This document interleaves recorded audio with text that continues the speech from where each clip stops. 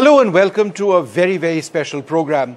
It's been a remarkable G20 process for India. The Delhi Declaration is through.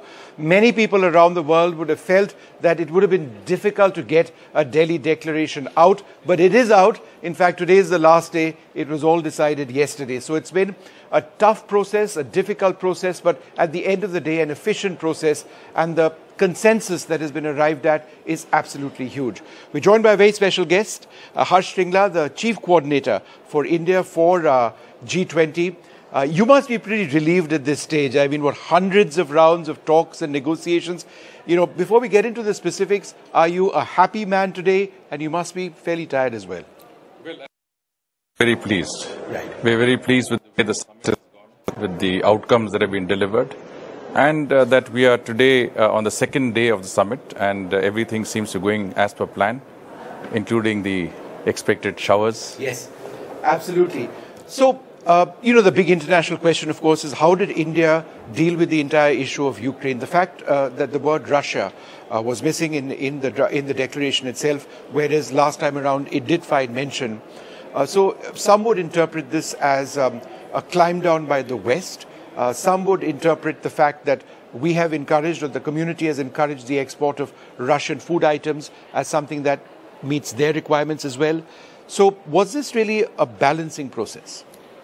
Well, throughout our presidency, as you're aware, while we had consensus on the most important issues facing mankind today, whether it's sustainable development, there's growth, there's reform of multilateral institutions, women-led development, the geopolitical issue did throw a bit of a spanner in the works, for the simple reason that the ideological divide globally actually cuts across the G20. India, of course, is very well placed because we are regular invitees to the G7, we're members of Quad, but at the same time we are members of the BRICS and SCO. So we straddle that ideological divide. And I think the fact that we got a consensus document with all of our partner countries agreeing to a formulation that suits their requirements is testimony to the importance of the G20 process. Testimony to the fact that today the issues that are there at a global level, which are basically socio-economic and financial in nature, needs to be addressed by a grouping like the G20. And it's also testimony to India's leadership on the global stage and the Prime Minister's own stature in that regard. Of course, you mentioned the geopolitical paragraphs that appear under the chapter which is entitled Planet, People, Peace and Prosperity, which is also telling. Yes. There are 8 paragraphs, and I think if you look at those paragraphs, you will find a distinct imprint of India's positions on the issue. Absolutely. There is a reference to the UN Charter. There is a reference to international sovereignty and territorial integrity.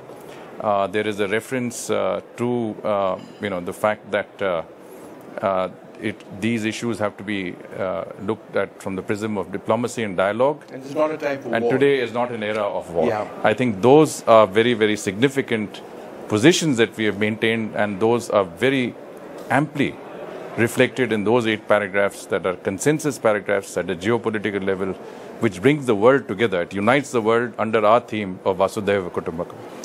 Indonesia, South Africa, Brazil worked very closely with us in addressing the Ukraine concerns, right? The usage of words, how it would be drafted. Could you tell us about their role?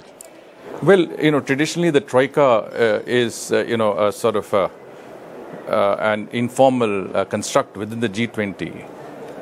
That provides, mutual support in steering any process forward because they represent the past and the future.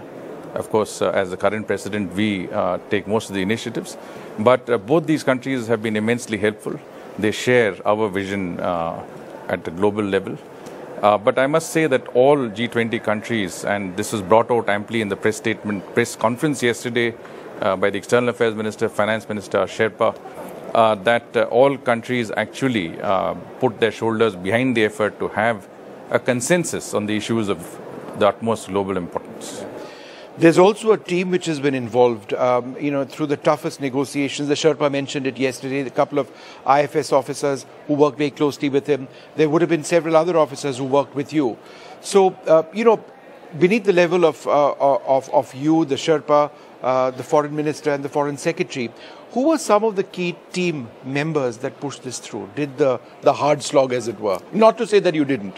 Well, present company accepted, of course. But it's important to say that this has been a whole of government effort, if not a whole of nation effort. I mean, to host an event like a G20 presidency has required government, the central government, the state governments, the municipalities, but also the support of the public at large. Yeah. This process has been driven by the vision of the Prime Minister. And as you mentioned, Minister of External Affairs and the other ministers provided a lot of guidance in the process. There's a steering committee overseen by the Principal Secretary to the Prime Minister. It included all the important actors in government, whether it's the NSA, the Cabinet Secretary, the key secretaries of the Government of India. So it was a continuous, I would say, oversight process that helped. But you mentioned that who are the people on the ground. And I must say we had a very, very good team of officers on the ground. There was Special Secretary Muktesh Pardesi, who worked on the operations side.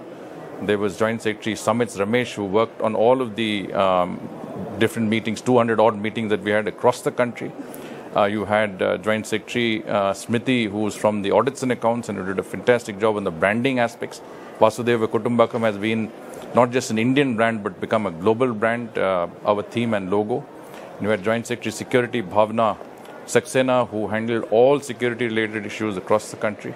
And below them, there was a team of very, very competent army officers, armed forces officers who helped us. And of course, other consultants, people who joined us because of specialties that they had in their expertise and experience.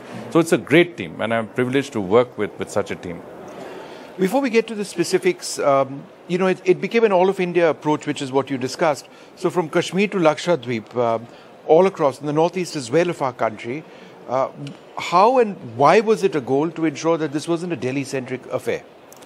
Well, again, it's the vision of the Prime Minister to ensure that the G20 became a pan-Indian event. It was not confined to the capital. We've had many international events in the past that have been capital-centric. But the G20 was decentralized, democratized, taken to every corner of our country, to tier 2 and tier 3 cities that had no experience of international events.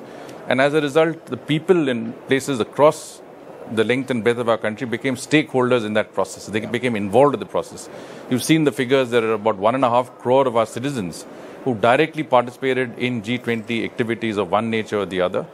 And from that point of view, I think it's an extraordinary experience for all of us who've had to really work on hosting quality G20 events in different parts of our country.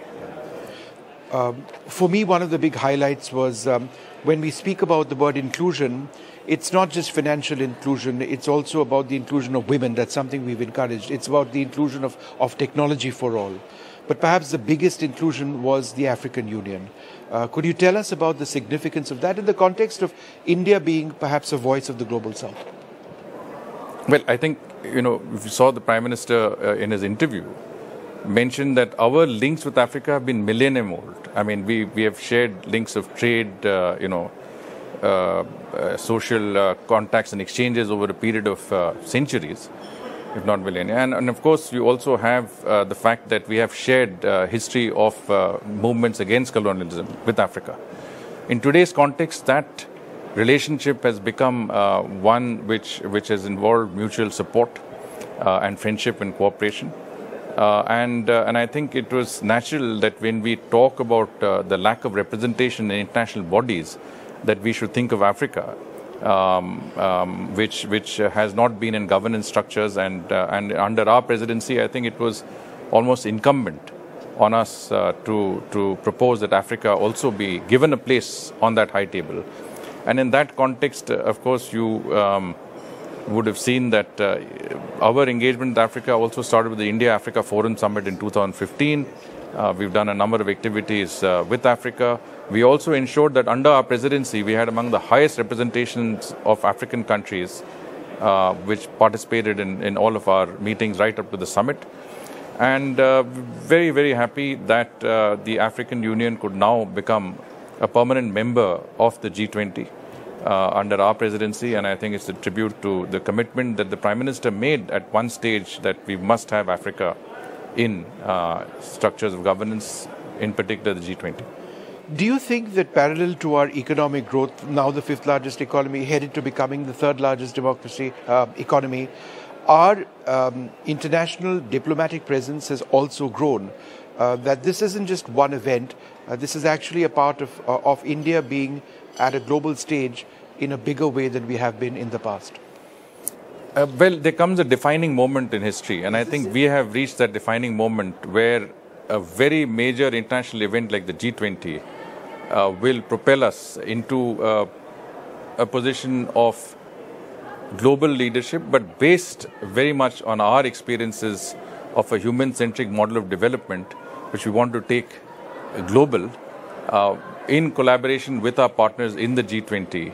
And many of the outcomes that you would see from the document that was adopted yesterday really reflect that desire and that vision to help other countries and work with them to also benefit from our combined experiences and expertise in this regard. Let's talk about a few specifics. We have evolved or developed a background of digitalization. There's the technology backend as well, but there's also the experience of having used these systems. So how do these two strands potentially work to meeting the requirements, which are very divergent and different of different nations? Well, every nation has its own approach. Clearly, on the digital level, what India has achieved has been quite extraordinary in the recent past. The fact that 40% of all global digital transactions are represented, in the UPI, and the fact that today more than 1 billion of our citizens are very active on the digital network, including through payments, etc. I think clearly we have the lead on digital technologies, the use of fintech, and the use of digital public infrastructure to empower people and to ensure that last mile delivery is attained.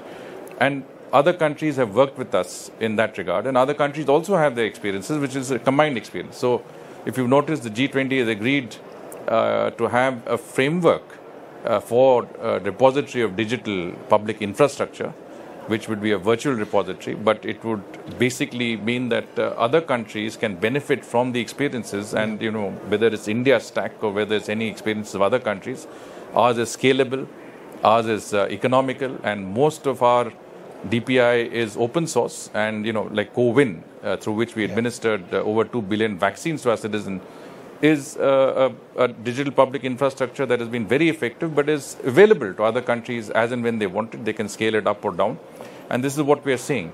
Let us use our experiences in areas such as Jan Dhan Aadhaar, for example. There are 4 billion people in the world without identity cards. There are 1 billion people without bank accounts.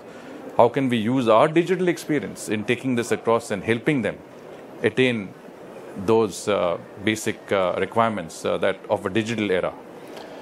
There's been so much which has been spoken about the Chinese president not being here, but I think at the end of the day, the fact that we've got consensus, which involved consensus with China, is a step forward.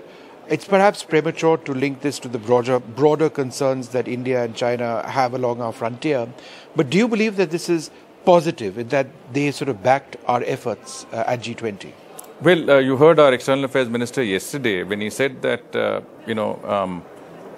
we could not have got a consensus document of this nature, which is very, very substantive, which provides solutions to many of the global issues of the day, without the support of each and every member of the G20.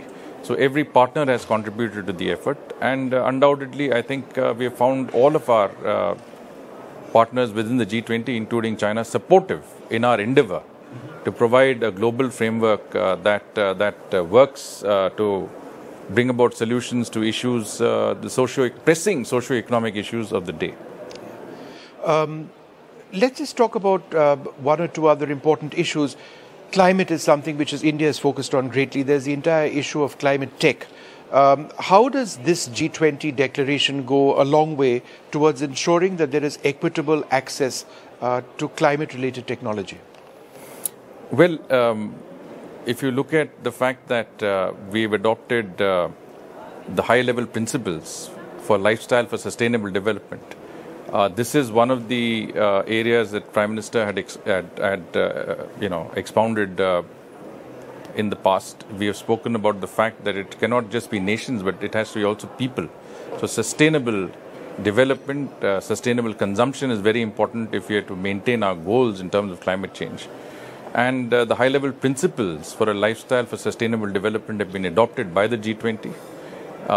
We've also ensured that our contribution to climate-resistant, nutritious grains such as millets are those on which we have agreement within the G20 that we will do joint research and promote that. We also have the Deccan high-level principles for food grains, which is food security, which is a very, very critical issue, and it's an outcome of climate change. If you look at the fact that we have the Chennai Declaration on Blue Oceans, is also a contribution in that regard.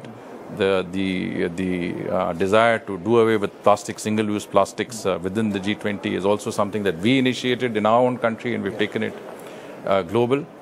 So our imprint on that agenda is very, very strong. And I think, from our point of view, it is important that through institutions like the International Solar Alliance and the Coalition for Disaster Resilient Infrastructure, we take that forward. You have seen that we also spoke about One Future Alliance, which is an alliance that would enable countries to collaborate on areas, on areas that involve biofuels and other areas.